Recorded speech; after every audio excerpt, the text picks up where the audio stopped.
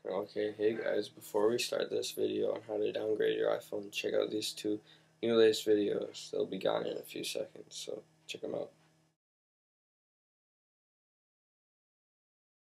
Hey guys, today I'm going to show you how to downgrade from your iPhone 3.1.3 new BOOTROM back down to your old iPhone firmware, which has the 3.1.2 old BOOTROM, so you can go back to your jailbreak and everything.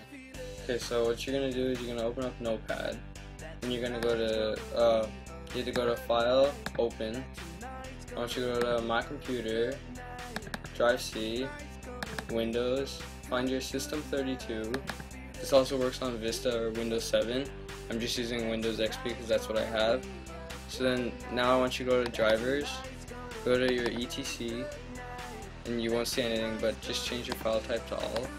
Just open up Host, and I'm going to have a little code in the description over here that I want you to paste into here. The code for right now, let me just check what it is. Your code would be 74.208.10.249. Once you put spacebar gs.apple.com and just go to file save. Don't press save as, just press save.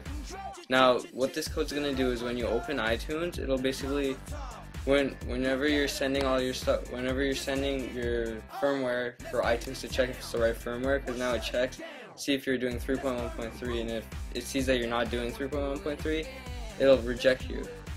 So this code's basically gonna lie to iTunes and tell them that you're using 3.1.2, even though it'll tell them you're using 3.1.3 even though you're not using it. So basically it'll make it easy for you to restore. So I want you to open iTunes, connect your iPhone, and go to restore. For Mac users, you have to press Option key and click restore. For all you PC users, you're gonna have to press Option restore. So Shift restore. So then what I want you to do is just find your 3.1.2 firmware, and you have to restore twice, not once but twice, and then you're ready to go.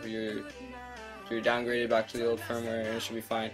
So this is up for all you 3GS users that are stuck on the new BOOTROM. Okay, next up I'll show you guys how to jailbreak it in my next video. Stay tuned. Bye. Make sure to subscribe.